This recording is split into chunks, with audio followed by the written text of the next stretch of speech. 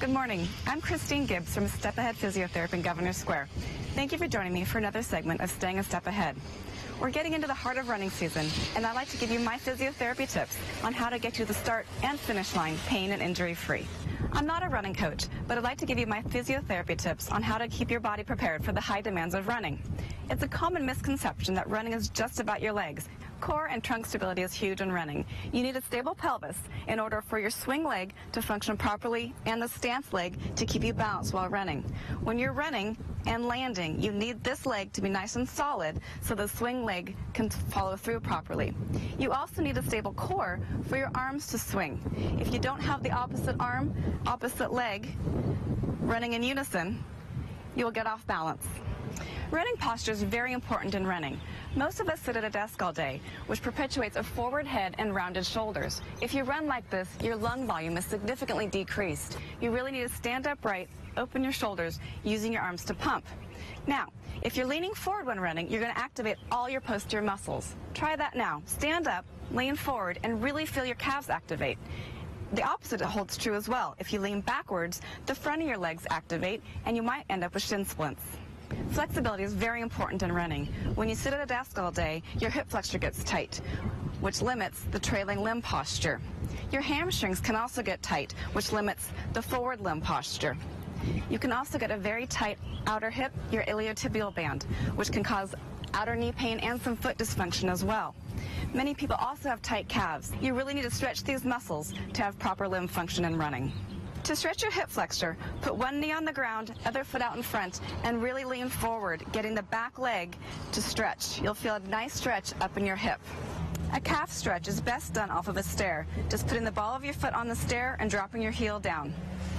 To get your hamstring, just put your heel up on something, knee slightly bent, and lean forward, really getting a stretch to the back of your thigh. Your quadricep muscle in the front of your thigh is stronger than your hamstrings and glutes on the back, but they should be by about 60 to 75%. An imbalance in these muscles can lead to injury. A great way to strengthen is get a piece of tubing, tie it around your ankles, and stand on one leg. Take the other leg back behind you. Now, this also works the balance of the stabilizing limb, the strength of the stabilizing limb, and the leg going out to the side. You want to go to the side and back, really focusing on your glute strength. A major buzzword in running is pronation. It is a general misconception that all pronation is bad. You must have pronation to dissipate shock and the force of landing. You must pronate when you land.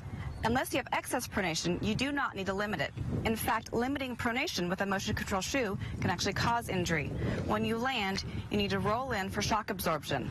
Not allowing proper pronation may lead to chronically tight Achilles tendons, calf strains, outer knee pain, and iliotibial band tightness.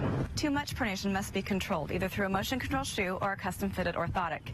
If you have too much pronation that goes uncontrolled, it can cause inner knee pain, shin splints, and tibia pain. My physiotherapy tips to avoid injury are to stretch daily if possible, but especially on the days that you run.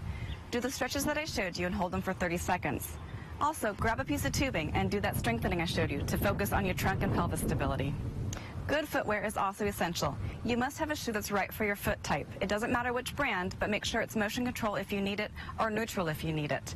Also, replace your footwear every 300 to 500 miles, depending on how much you weigh and how demanding you are of your sneakers. I always encourage a proper warm-up and cool-down, and rest days are essential. You cannot underestimate the value of rest. I hope this information has been helpful to get you started or continue on your running program. If you need more information on any of the topics I've discussed or have a more involved running issue, please contact us at A Step Ahead Physiotherapy. Thank you for joining me. Tune in next month to continue staying a step ahead. Hope to see you on the road soon.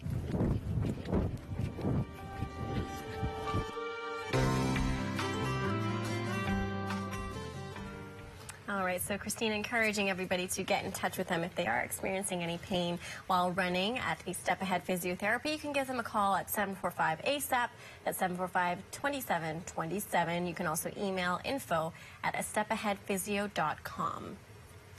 And then their website is astepaheadphysio.com as well, so you can always check that out. And I know that they sometimes do seminars there as well. They'll do some free weekend seminars on a Saturday for different athletes. Sometimes they do running and tackle other topics. So right, you yeah. can keep a step ahead by keeping track of what they're offering over exactly. there. Pain doesn't I mean, obviously when you're, exercising, you're going to experience a little bit of pain sometimes, but there is a point at which you need to stop and say, okay, I need to actually make sure I'm not injuring myself permanently here.